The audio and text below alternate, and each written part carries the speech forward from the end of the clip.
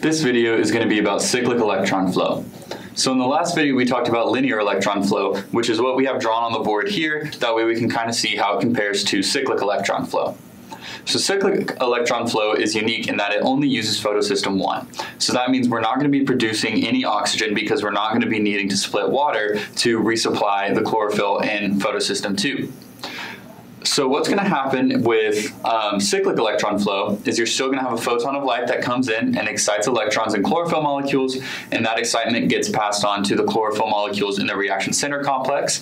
The electron gets excited and picked up by the primary electron acceptor, and so now it'll be passed still to ferredoxin, but from ferredoxin, instead of going to NAD+ reductase, it's going to go to the cytochrome complex. So that means we're not going to produce any NADPH, so we're not going to be sending anything to the Calvin cycle. So from the cytochrome complex, it will then still go to the plastocyanin, and then it will go back to the P700 molecules in the reaction center complex. So we can kind of see why it would be called cyclic electron flow, because it's forming this repetitive cycle.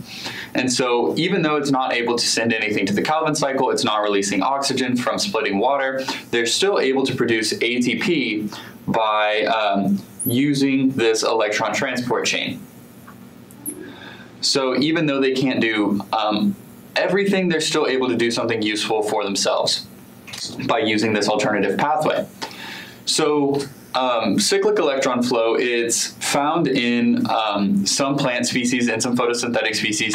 It's not 100% sure what the purpose of it was, but they have seen that plants that don't have this cyclic electron flow grow really poorly in very high intensity light situations. So maybe this was some sort of photoprotective mechanism at one point, and then the fact that it's still in plants today is more of an evolutionary remnant than something that is used very often.